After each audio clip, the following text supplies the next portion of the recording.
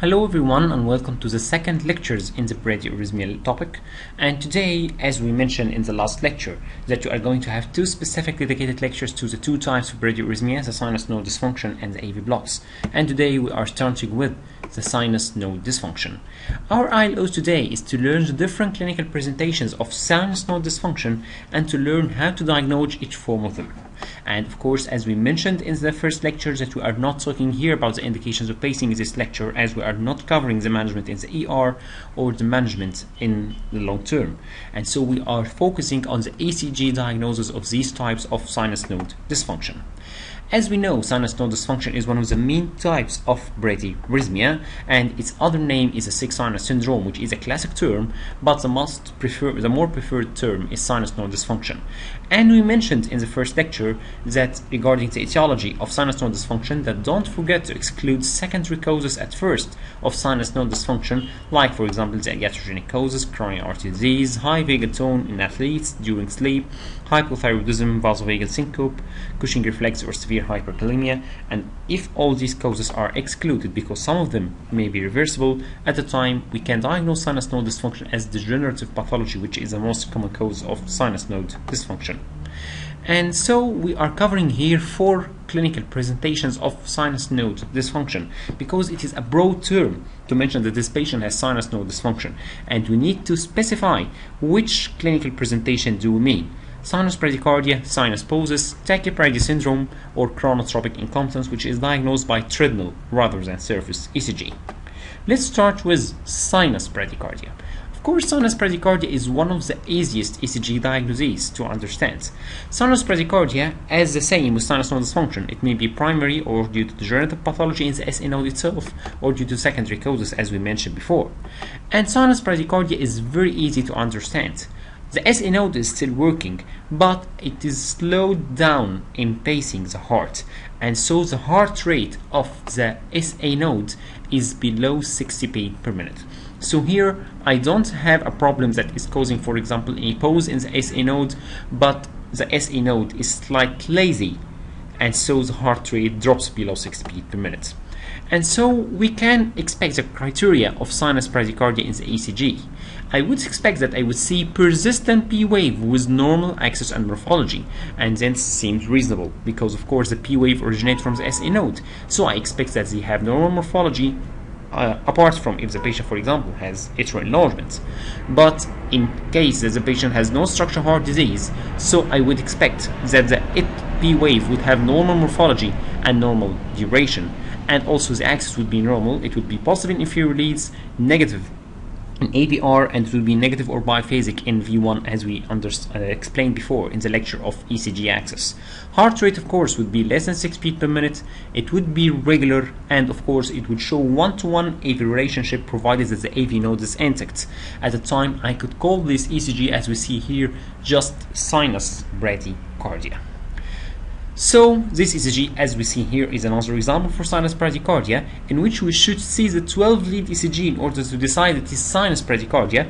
As we can see here, it is normal axis of P wave. It is positive in inferior leads, negative in AVR, and of course it is predominantly negative in V1 as well, and so we can call this sinus bradycardia. Let's move to the second type of sinus node dysfunction, which is sinus poses. Of course, from its term, the term is explaining itself. There is like intermittent pause and SA node function.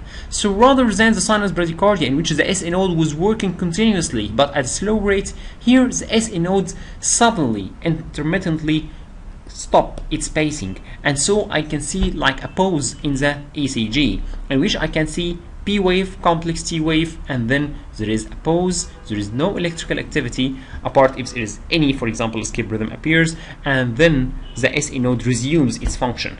So here we can call this sinus pause. And in order to be accurate in our description, I need to measure the length of sinus pause, in order that if I comment on an ECG, or for example on Holter ECG, I need to mention how long was the sinus pause. So in order to be accurate in measuring the length of sinus pause, the distance of sinus pause is from the last P wave before the interval to the first appearing P wave in millisecond. So the sinus pause is actually the PP interval.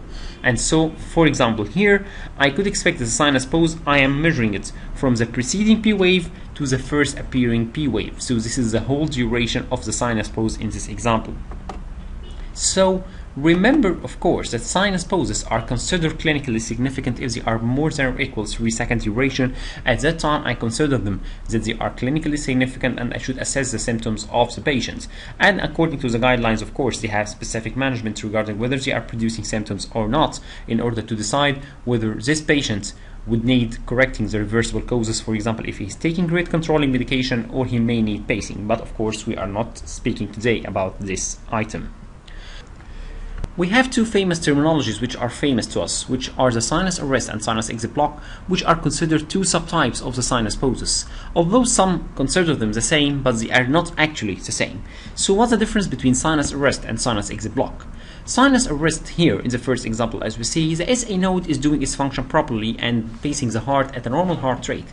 But the problem is that it stops its function temporarily, causing something like a sinus arrest for a limited duration of time, and then it resumes its function again and paces the heart at a normal rate. So here we can expect that the patient has temporary stoppage of that SA nodal function, and so we call this sinus arrest. In the second example here, the SA node is doing its function properly and pacing the heart at a normal rate. But the problem is that some of the impulse fail to get out from the SA node, because some literature explain this by presence of a tough capsule, so sometimes the impulse fail to get out of the SA node to pace the atria. And so here we can call this sinus exit block. It is not a sinus arrest because the SA node is still working, but the problem is that the impulse are trapped here and cannot get out to pace the atrium. And so it is called sinus exit block, and then this condition of course is temporary and the heart resumes its function again. And so, how can we differentiate them in the ECG? Of course, because sinus exit block, the SA node was still working, but the problem is that some impulse couldn't get out. At that time, the sinus pause is a direct or an accurate multiplication of the resting PP interval. For example, twice, 3 times, or 4 times the resting PP interval.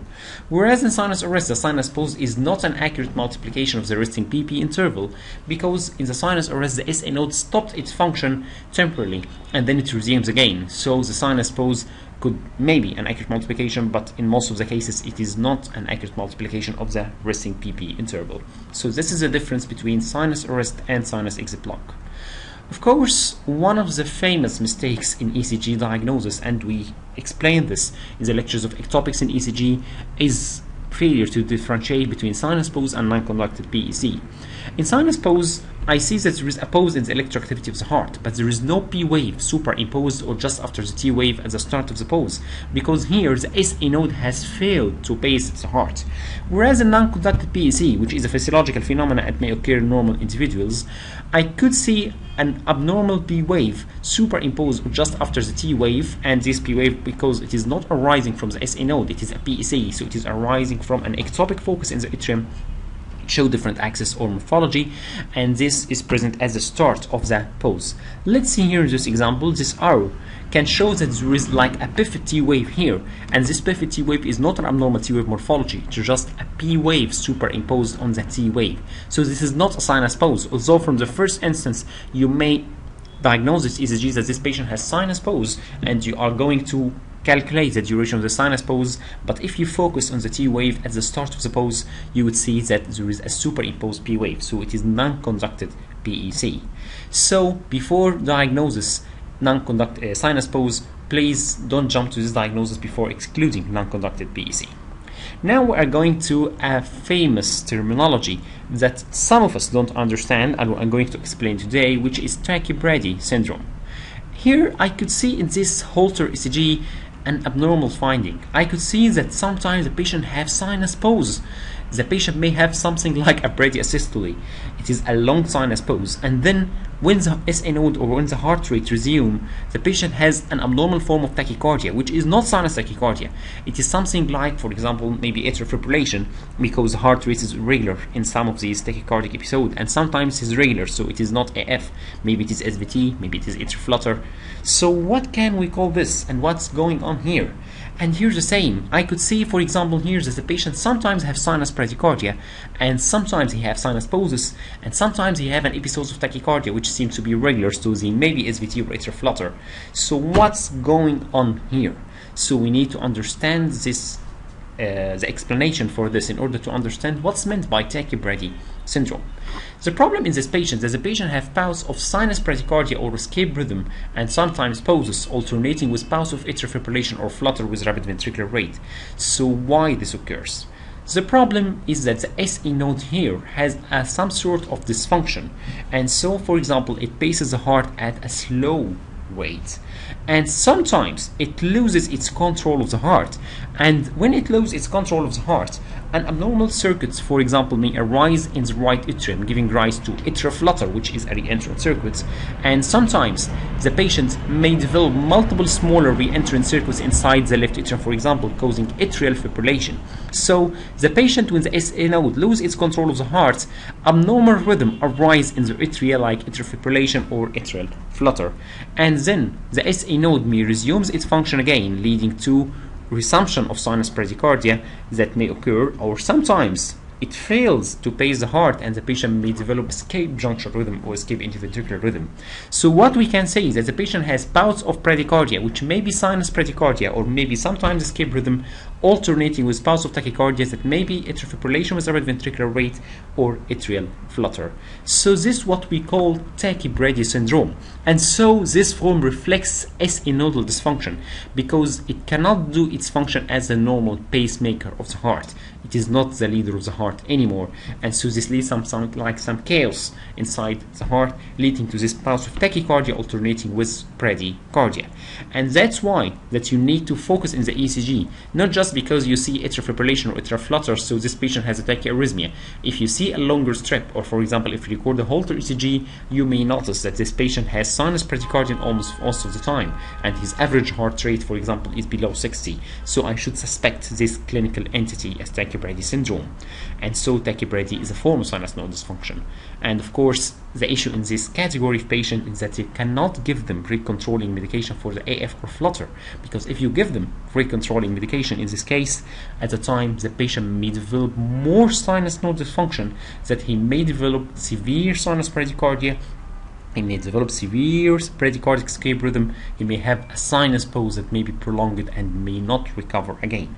And so in this patient, I need to revise his rate controlling medication. If he's taking rate controlling medication, it needs to be reduced or stopped even, and some of these patients may need, of course, permanent pacemaker. So this is a very important diagnosis to consider. Now we are focusing on the last type of sinus node dysfunction, which is called chronotropic incompetence. The difference in this type is that it is not diagnosed from resting ECG, because this patient has normal resting ECG. Maybe he shows sinus bradycardia, but in many cases the patient has normal resting ECG and you cannot notice that there is any abnormality in it. But this abnormality appears when you subject this patient to a treadmill test, because in the treadmill test you need the patient to reach 80% of his age predicted maximum heart rate. He fails to reach this 80%. I think we need to explain much more about this chronotropic incompetence. First of all, the age predicted maximum heart rate is calculated by subtracting the age from 220. So for example, if a patient is 40 years old, so his age predicted maximum heart rate should be 180 beats per minute. So normally he should reach 80% of this age predicted maximum heart rate. In order to make like a uniform criteria to diagnose the chronotropic incompetence, there is something called Chronotropic Response Index, CRI, which is a measure of the maximum heart rate that the patient can achieve in relation to his chronotropic reserve. How can we calculate it? It is very easy. Just during the treadmill test, I subtract the resting heart rate from the maximum achieved heart rate that the patient could reach, and I will divide this by the subtraction of age predicted maximum heart rate minus the resting heart rate. So what I mean that I see how much or what is the maximum rate that the patient could reach, and I put this in relation to his age predicted maximum heart rate, that is the rate that is expected to reach because of his age. And according to this formula, I could reach whether the patient has a good chronotropic response index, so he has good chronotropic reserve, or the patient has a low chronotropic response index, and so he has chronotropic incompetence. The value for this, or the normal value, is that the chronotropic response index should be more than 0.8%. It means that he should reach 80% of his age predicted maximum heart rate, and if he is in beta blockers at that time, he should reach 0.62.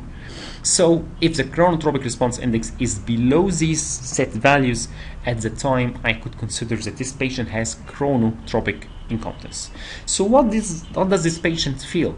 The patient at rest doesn't feel anything. His only problem is with exertion or sometimes with stressful situations that he may feel dizziness, lightheadedness, easy fatigability, dyspnea, or sometimes blackout. And when I perform a treadmill test, I could calculate the chronotropic response index, which is below 0.8%, and it is very easy to calculate. So in chronotropic incompetence, the challenge for the patient is with exertion, not at rest. This explains normal resting ECG. Remember, of course, that diagnosis of chronotropic incompetence depends on stress ECG. So please don't mention that the patient has chronotropic incompetence without performing a treadmill test to confirm that these symptoms are caused by chronotropic incompetence. Don't just assume that if the patient mentioned to you that I have some dizziness when I'm going upstairs or I am running, for example, or walking, it's the time you tell him that you have chronotropic incompetence without performing a treadmill test. So at the end of our lecture here, now we understand the clinical presentation of sinus node dysfunction and how to diagnose each one of them. Today we explained sinus bradycardia, sinus posis, Tachy-brady syndrome, and chronotropic incompetence. And of course, our take-home message today: we should exclude secondary causes of sinus node dysfunction before managing it as degenerative etiology, because some of these causes may be reversible and may be correctable. And of course, before jumping to a diagnosis of sinus pose, excludes a non-conducted PEC. Thank you very much for listening, and we are waiting for you for the next lecture regarding AV blocks.